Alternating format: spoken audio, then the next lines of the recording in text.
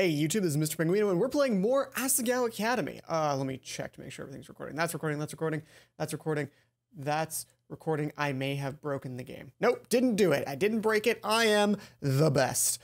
So we've been accused of stealing the boots! I couldn't have stolen the boots! I was busy helping people the whole time! Spit everywhere. Mai and I face each other in the stairwell, hearts pumping fast. Where? Why? I don't remember what's happening exactly. I took a deep breath. There was nothing for it. We'd have to face him eventually. Might as well be now.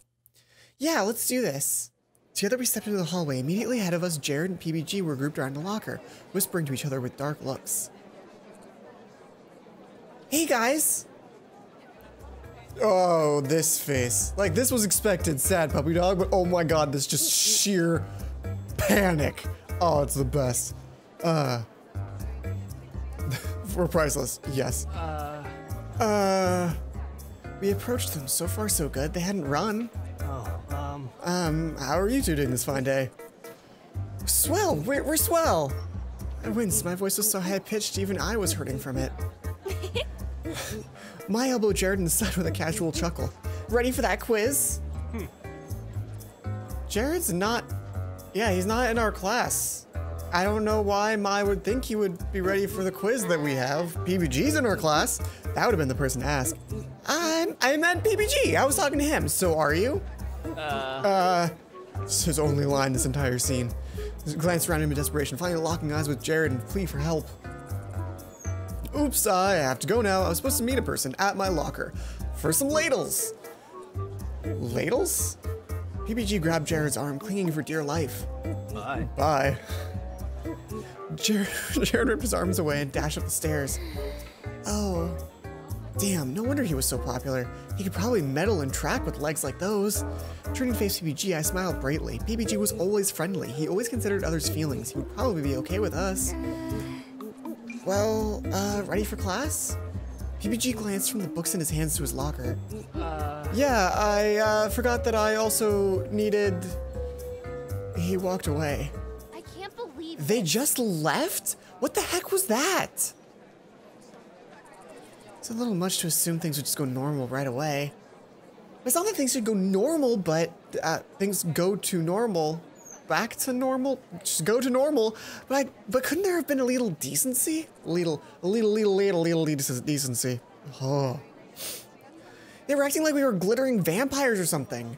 I wanted to console her, to say something encouraging, but my mind was completely blank. Instead of thoughts, a feeling pounded its way through my skull down to my heart. Betrayal. I thought we were friends.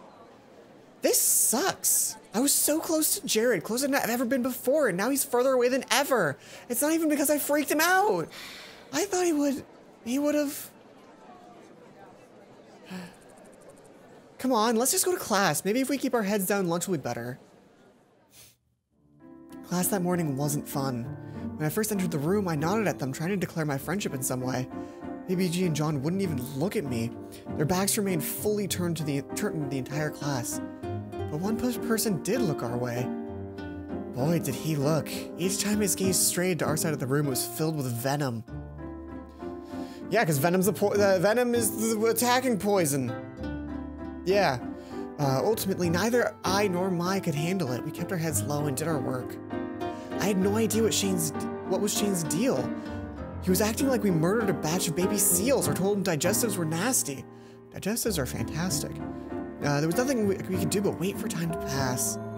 When the bell for lunch finally rang, we hung back a bit and tried to decide what to do. It's not as if we can avoid the entire cafeteria. I didn't bring my lunch today. More importantly, I don't want to run away. What the hell? This whole thing is stupid. We've done nothing wrong. There's no real reason that we're treated like murderers or people who use ad block.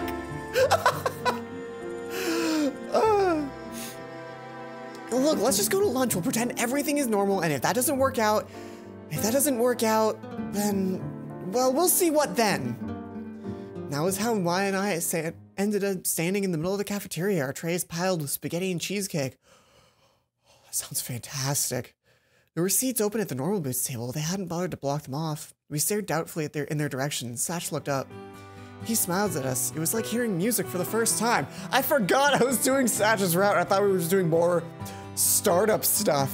But it's definitely a thing going on here.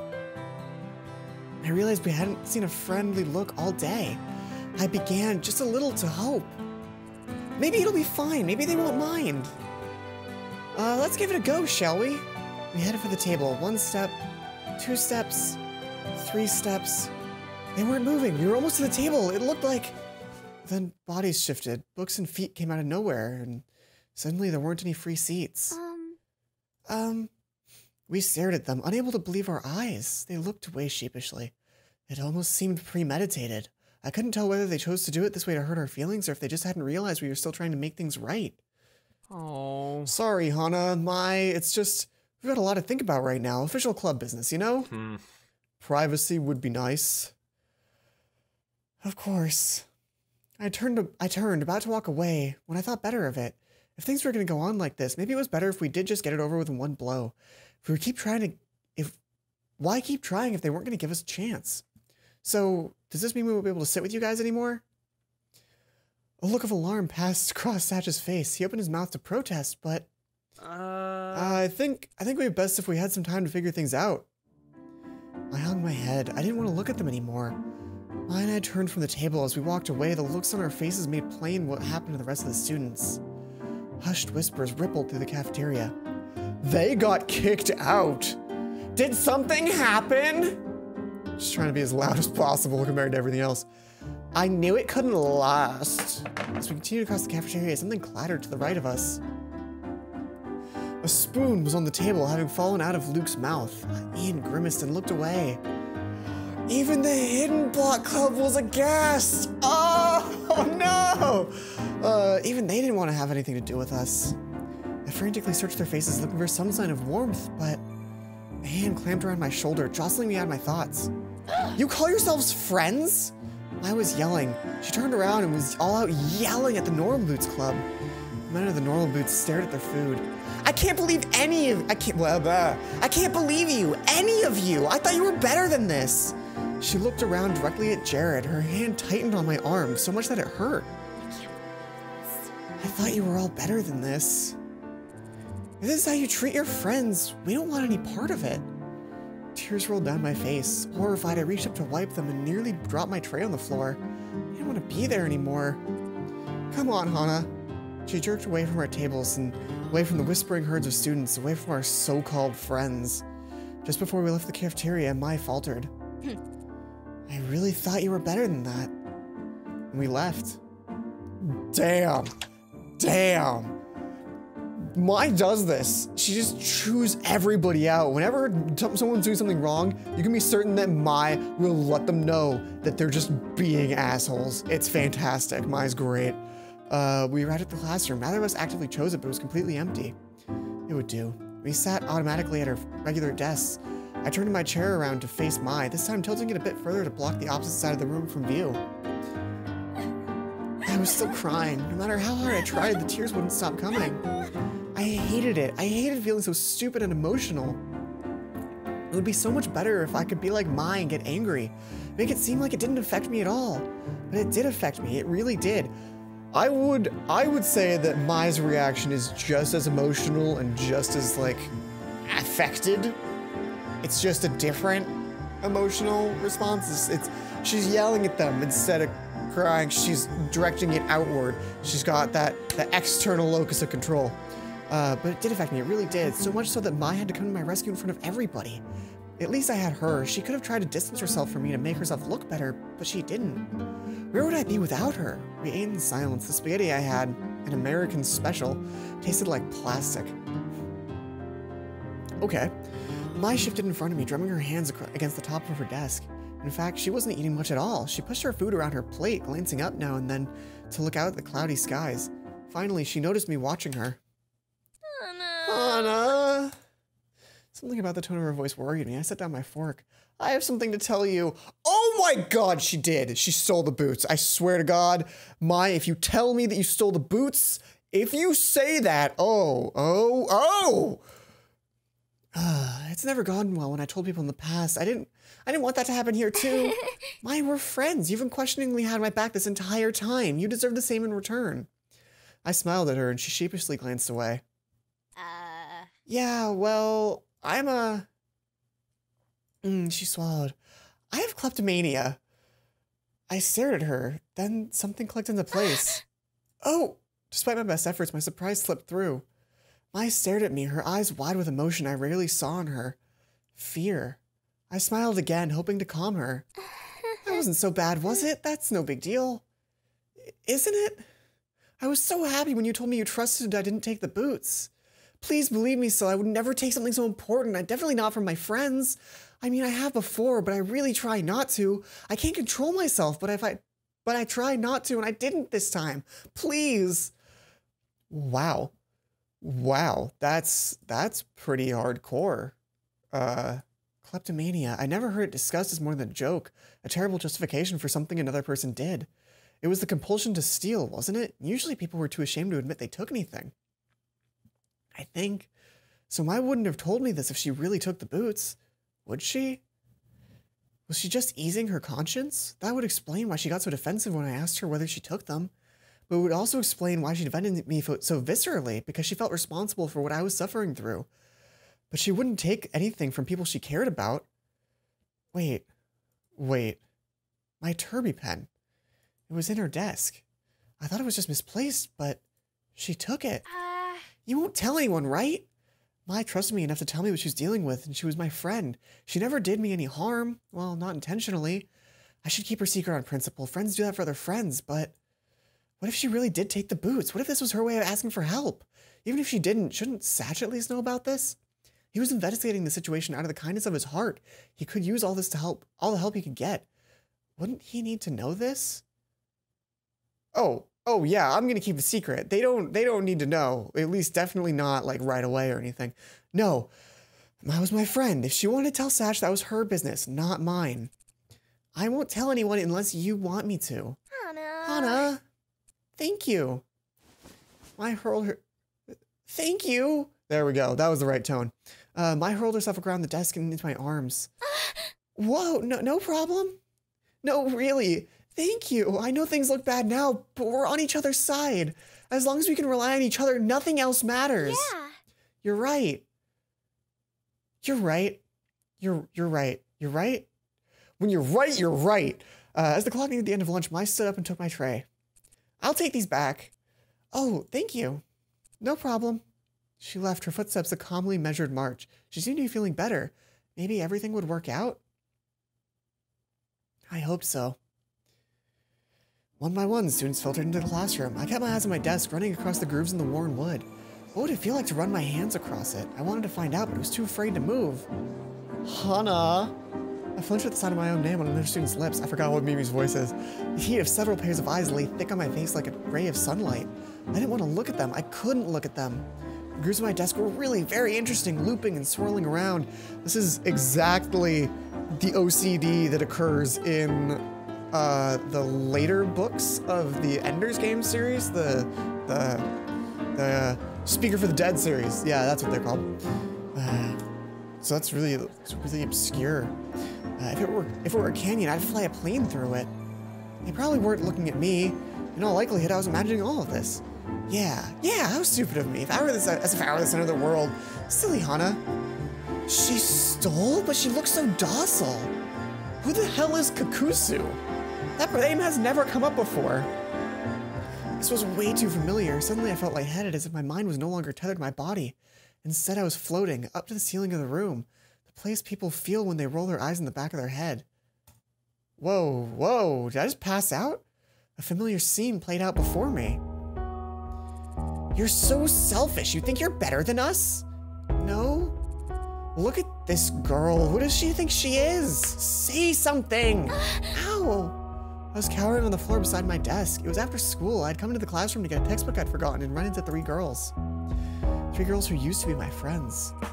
You copied off my test, didn't you? No. No, I didn't. Why would I? How did you get to be the top of the class then? How did you manage to catch Nami's boyfriend, eh? You've been sleeping around, haven't you? No, I haven't. You guys know I wouldn't do that. Liar. No wonder, too. Her mother wasn't around to teach her proper manners. Ha! I bet her mom taught her how to sleep around. Haven't you seen her father? Ah! I was standing. The book I threw lay on the opposite side of the classroom, not only having ducked to avoid it. For an instant, they looked up at me in fear. Then Melissa started laughing. Oh, wow, you're right. A bastard child from a bastard family. She'll never amount to much. But I feel so threatened now. I think I'll tell the principal what happened. No, wait, I'm sorry. Please don't. You don't mind cleaning up for us then?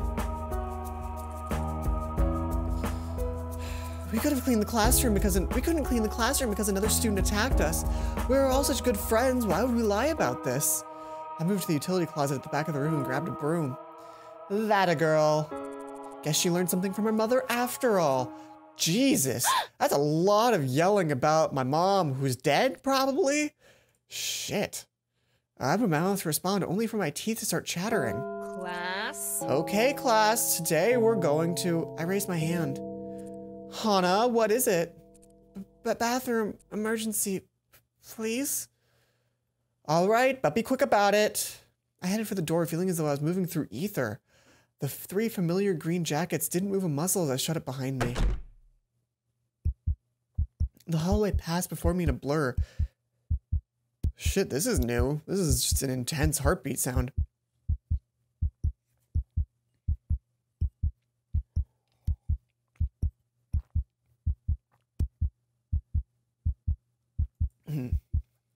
All I could hear was the sound of my own breathing and the blood pounding in my head. I reached the restroom. A quick glance told me it was empty, all stall doors open. I picked one and rushed in, slamming the door and closing the lid of the toilet. Then I sat, pulling my knees up to my chest. I hate this. Deep breaths, Hana, deep breaths. Calm down. You're in a bathroom. You're at Asagao. Look at your uniform's different. The door's locked. No one's going to crawl under it like last time. What the fuck? Is this something like out of the ring? You're safe. Calm down. Deep breaths. As I breathed, my eyes wandered across the sterile gray tile and thick metal walls separating the stalls. This is so nice. I live in the United States where stalls are not private rooms. It really did look different from my old school. There wasn't even graffiti on the backs of the doors. How in the world would Terry let people know she and Bobby would be together forever now? I giggled. Pull yourself together, Hana. This isn't the end of the world. Sure, things are bad, but... You're my best friend. You're my best friend. Your score. That's incredible. No, the Hana I know would never hurt another person. I've already changed, but I'm still so... what am I even doing here? Crying in a bathroom stall because people were whispering about me? Get a hold of yourself, Hana. Grow up. Do you want this to be it for the rest of your life? Every time someone is even the slightest bit mean to you, you run and hide? Start crying and look for someone to take the fall in your stead? What are you doing with yourself? This won't be my future. I unlocked and pushed the door open to the bathroom stall. My face, tear-stained and pink, stared back at me from the mirror. I'm going to change. From now on, I'm taking matters in my own hands. I will find the boots. I will clear my name. Mine too. And I'll find the missing books for Satch. He's been so kind to me, and I've been letting him take everything upon himself. But who does he have when things go bad? I want to be someone people can lean on. I want to be someone who can actually help other people. I rinsed my face in the sink and dabbed it with a rough paper towel. It's time that things change. I walked back to the classroom, shoulders square and eyes staring straight ahead. Shizuka paused her lecture, waiting for me to take my seat. This time I could see the other students' heads turning, following my movement across the classroom. I ignored them. When I sat, Shizuka began teaching again, a slight smile on her face. When her back was turned, Mai tapped my shoulder. Are you okay? I turned to face her. Yeah. Better than ever. She smiled, but she watched me for a few seconds. I tried to put as much of my resolve into my eyes as I could. I could do this. Finally, she nodded and I turned to my classwork. First, I had to get through class. After that, the library.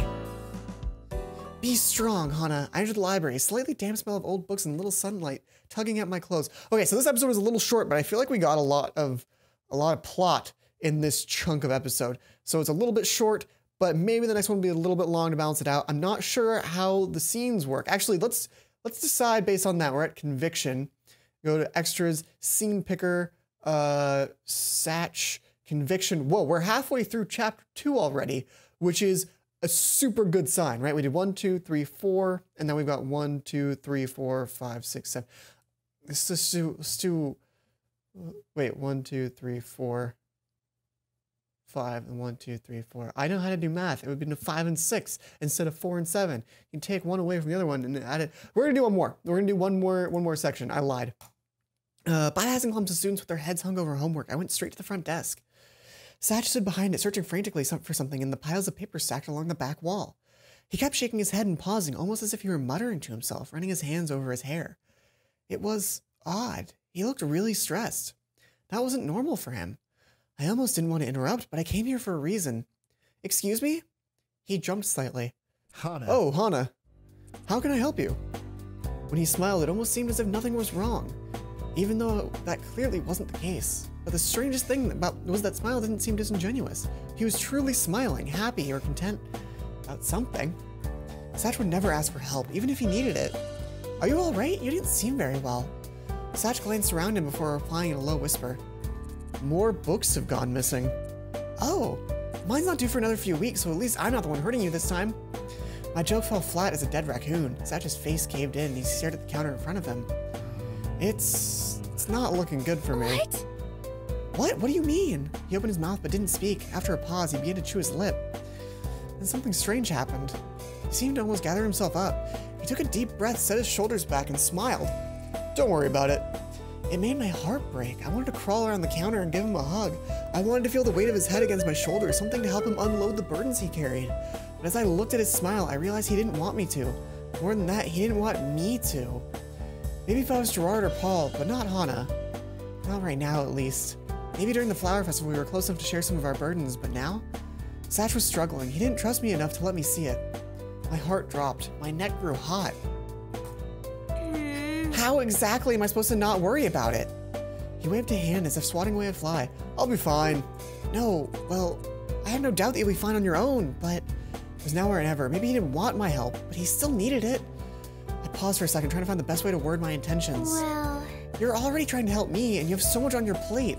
The least I could do is help you find the missing books. 2 heads are better than... No, really, that won't be necessary. Why not? Other people are here for a reason. I'm here for a reason. I'm your friend. I want to help you, Satch. Satch looked at me skeptically. He really didn't trust me, did he? I'm not going to give up on this. Really, Hana, that's very kind of you, but he looked around him in desperation. I don't think that would be helpful.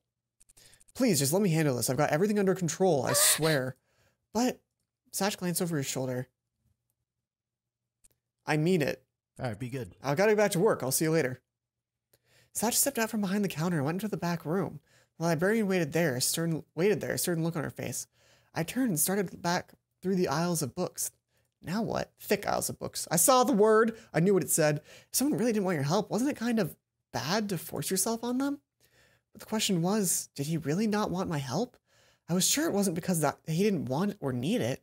It was because, for all he said, he believed I didn't take the boots. He didn't trust me. Not at all.